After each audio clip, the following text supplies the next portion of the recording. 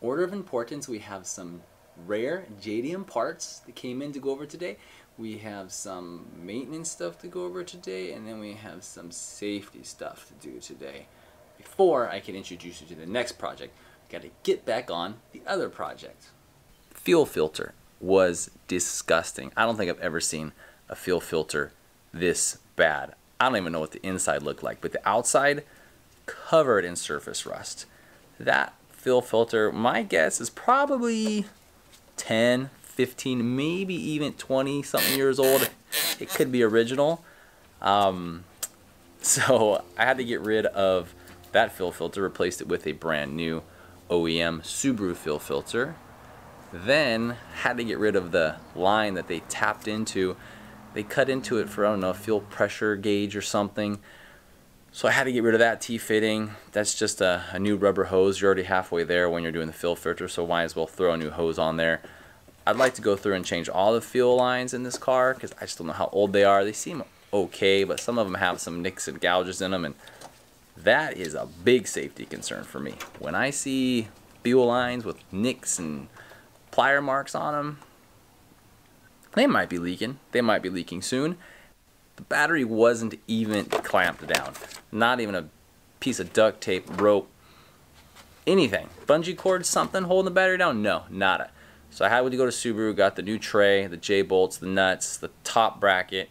So at least we're able to bolt the battery down.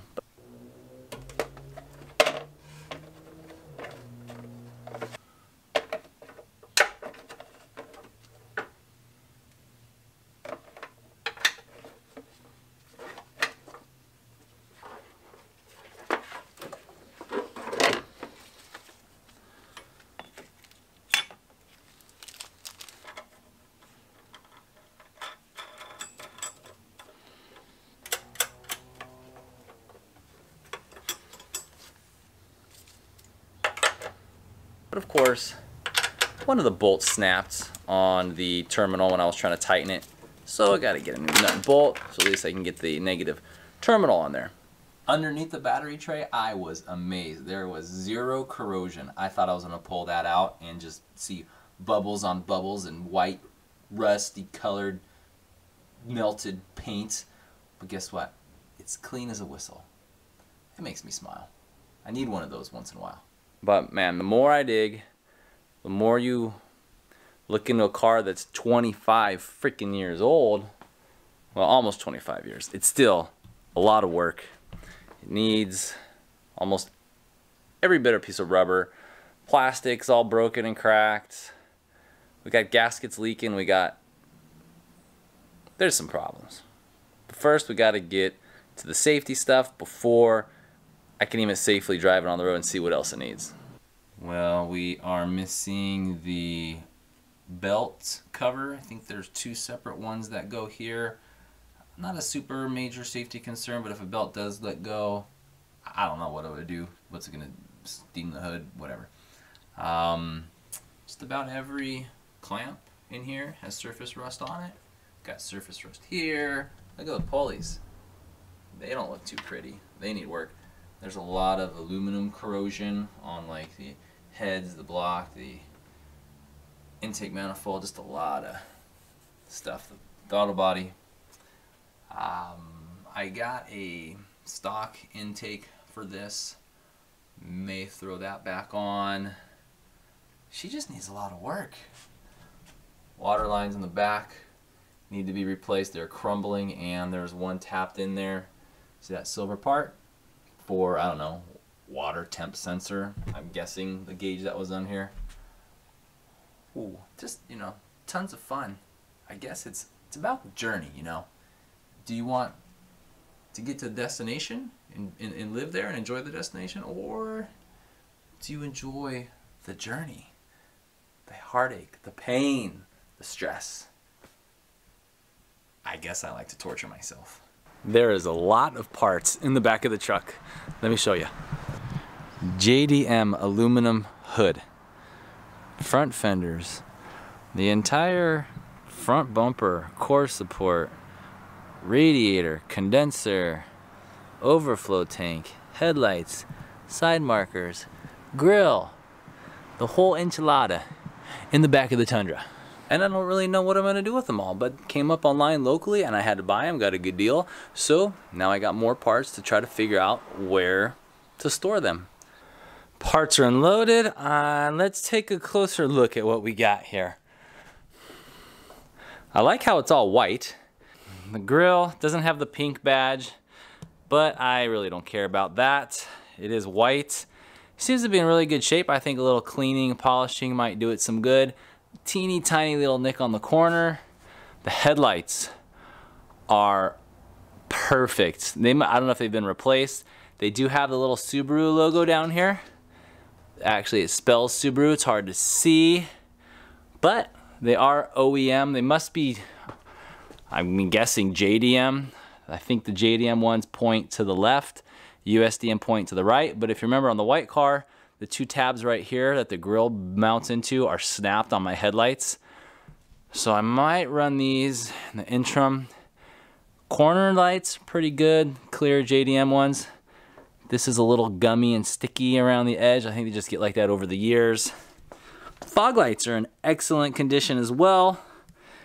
I mean, there's literally zero pitting, no scratches, no cracks, which is pretty rare. You can still get these new from Subaru. Well, as of a couple months ago when I bought some extras to have. Oh, looks like we got a little chip here. Signals are there. Let's go around and look at the back. Someone just took a Sawzall to it, chopped off the whole front end.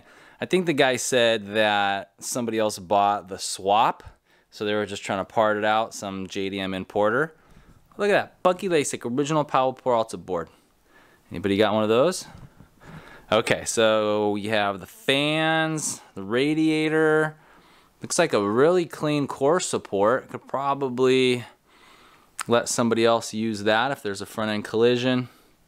Car anywhere. Back of the headlights look good. Harness is still intact there. Oh, not on this side. Oh, look, we have a JDM or UKDM, basically everywhere in the world except US, in fender coolant overflow tank. These are great. I like them because you can't see them in the engine bay. They hide in the fender perfectly like that. I actually have a couple of them, but it looks like one of the tabs for the cap got cut off when someone was going nuts with the saw. Oh, what else do we have in here? Anything? Lots of mounts and supports. Airbag sensor cut. Another airbag sensor cut over there.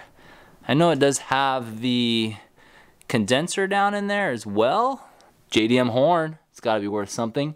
The real reason I got this front end was for the aluminum hood. They're all over the place overseas. Pain in the butt to ship to the States, really expensive. It even has the scoop for the top mount intercooler.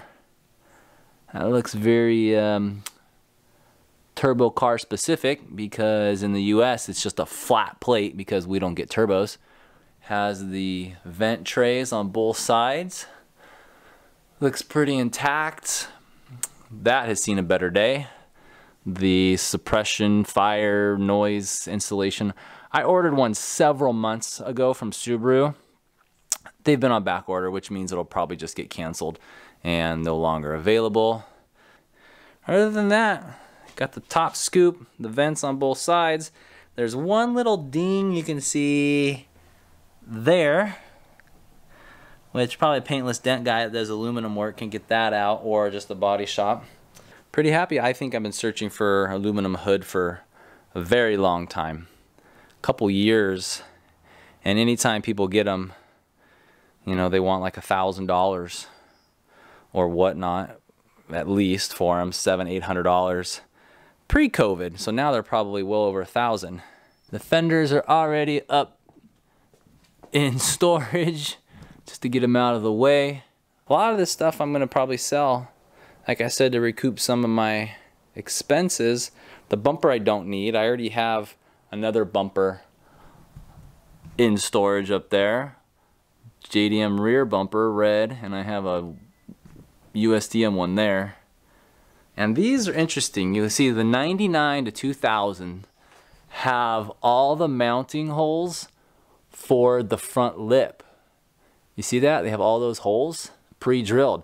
The 98 and 99 in the US are kind of like this one, where they don't have any holes drilled. So if you want to put a lip on there, you have to drill them yourself, or you get an aftermarket one and just ram a couple of screws in there like most people do. But I kind of like the OEM fit and finish of the one with the screws. I was hoping this one was going to have the holes, but it doesn't. Still got a ton of stuff to sort out on the white Impreza RS, and brakes is one of them. Now all of a sudden when I come to a stop, they seem fine, they're holding pressure, they're doing good, and then once in a while the pedal goes to the floor and the thing doesn't stop. I mean, yeah, it's good if you like a thrill ride every time you're going to the store or going to work, but it's not very confidence inspiring. Just imagine driving down the road, brakes are good, brakes are not good, pedal goes to the floor, and you feel like you're gonna die. So that's gonna have to be something we need to work on immediately, but I'm out of time, out of patience, and I'm out of money right now. So until next time, thanks for watching.